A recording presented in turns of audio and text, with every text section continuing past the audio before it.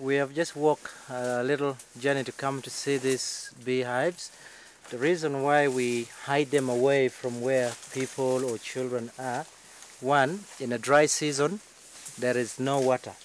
So they tend to go to families' home to get water. You know, we share a lot in Africa.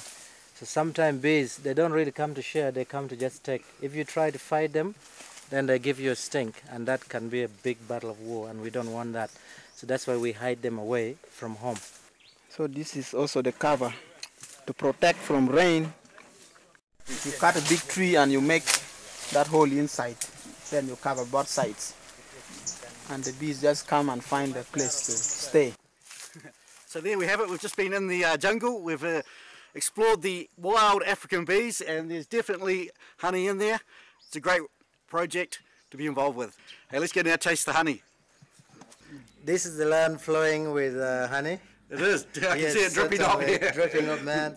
You have a bite, man. Yeah, I got some here. Come on, have a big bite. No, I wasn't big good. bite. Come on, take a very big bite, and you can tell them this is real honey. Yeah, this is real honey. This is the best honey in Africa. It's organic honey. Organic. There is no any chemical spray or anything. It's just purely honey from the field of God, really, the garden of God. And therefore, how does it taste? Tell us. This is amazing honey. The best honey in the world. The best honey in the world. Definitely in the world. Yeah, guys, this is the best honey in the world. Let me show you how the best honey in the world tastes like.